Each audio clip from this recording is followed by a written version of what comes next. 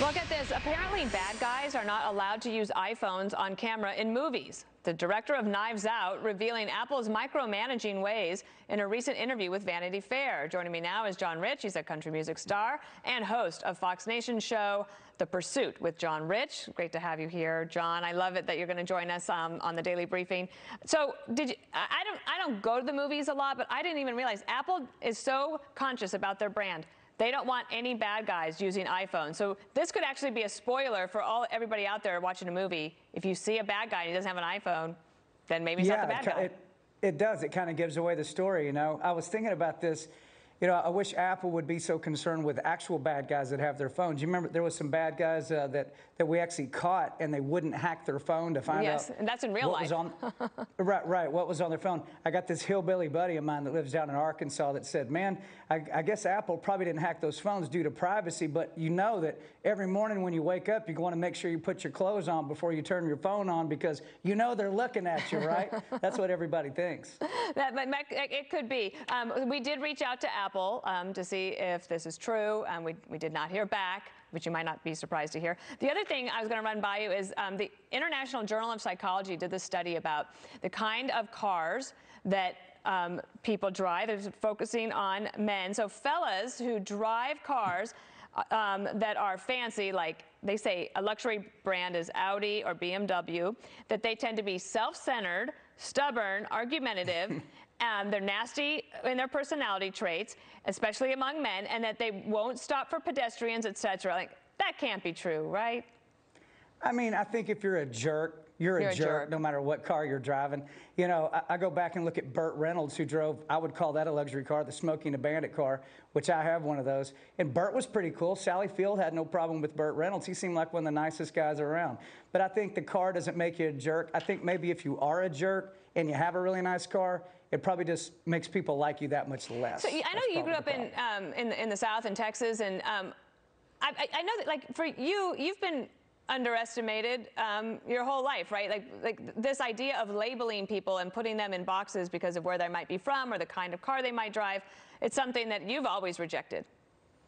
Well, it is, and honestly, one thing I can't stand to hear politicians say is refer to Americans as upper class, middle class, or lower class.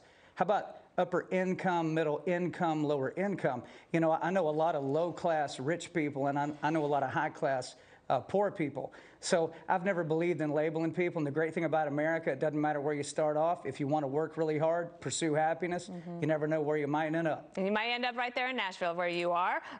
Yes, ma'am. I wanted to ask you one other thing, because at the top of the show, Dr. Sira Madad from New York City, she's in charge of making sure that pandemics don't break out here in our hospitals in New York City. She said that in order to make sure you're washing your hands an appropriate amount of time, to prevent getting colds, flu, or even the coronavirus, you should wash your hands for 20 seconds, and she tells her kids that means you sing the happy birthday song twice through, which I think that's a lot, like happy birthday to you, that's a lot. And you're in the music business, you count a lot. The timing of these songs is important. What 20 seconds would you suggest we sing? Well, first of all, shout out to Granny Rich, who's right now at her job at 88 years old. She just had a birthday. Granny, wash your hands. Try this one on, Dana.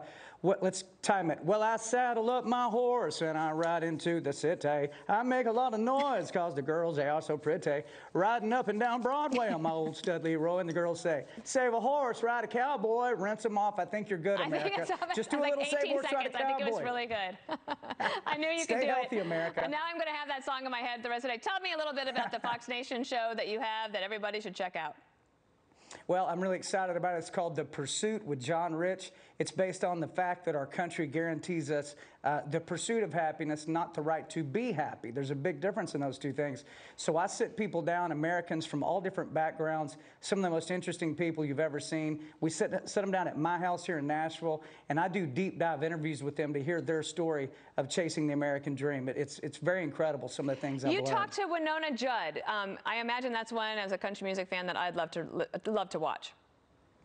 Winona's awesome. And you know, Winona even told me, she's been interviewed a million times. She said to tell her story in the frame of the pursuit of happiness really gave her even a deeper moment on some of her answers. Well, and I know her mama watches the show, so hello to Naomi Judd also out there. Yes, thank you, Jon Rich. We appreciate it. Thank you for joining us, everybody. I'm Dana Perino. See you on the 5.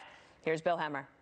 I want his job, Dana. That guy's always in a good mood, isn't he? I mean, I'm trying to do everything I can, you know, like a little singing, little dancing at the end of the show. We got some work to do. See you at 5 o'clock. Okay. Thank you, Dana. Let's get rolling.